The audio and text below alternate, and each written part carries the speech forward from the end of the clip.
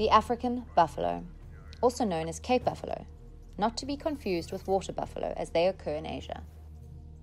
Often revered as one of the most dangerous animals in Africa, the buffalo is actually a very intelligent and sociable animal with a very complex herding and behavioral structure. Buffaloes are bulk grazers, mainly feeding on grass. However, when the drier seasons arrive and fresh, palatable grass becomes scarce, they can be seen browsing on leaves in woodland habitats. Buffaloes are diurnal, even though they can be seen to do a lot of their feeding at night. This is due to the cooler temperatures at night, as during the hotter hours of the day, they prefer to rest and use this time to ruminate. The birds you can see sitting on a buffalo are called red-billed oxpeckers. They have a symbiotic relationship with the Cape buffalo and remove ticks and other parasites from the skin and hair. The oxpecker's diet consists mainly of ticks, but also includes other parasites such as blood-sucking flies, fleas, and lice.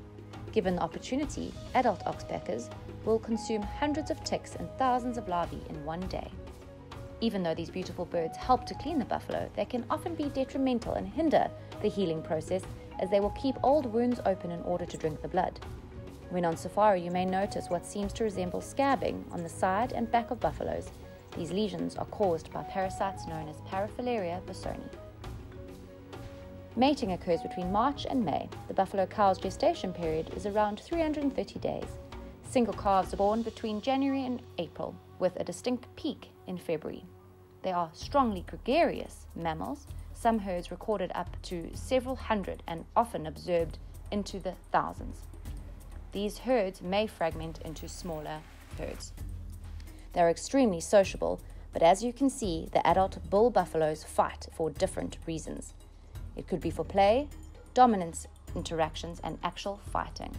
A real fight can be seen when a bull approaches another, lowering with his horns down, and waits for other bulls to do the same thing. When sparring, the bull twists their horns from side to side. If the sparring is for play, the bull may rub his opponent's face and body during the sparring session. Actual fights are violent and rare and very brief.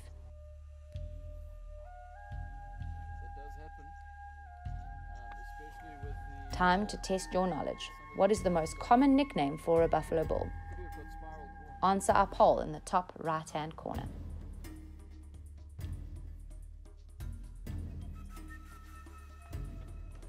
Buffalo calves may also spar in play, but adult females rarely fight, as there is no need for a dominance display. Buffalo have been known to kill lions, sometimes chasing them up trees and keeping them there for hours on end. There is a famous video known as the Battle of Kruger, where a buffalo calf survived an attack by both lions and a crocodile after the herd intervened. A buffalo herd rarely brings the term safety in numbers to life, with hundreds of eyes and hundreds of ears on high alert at all times.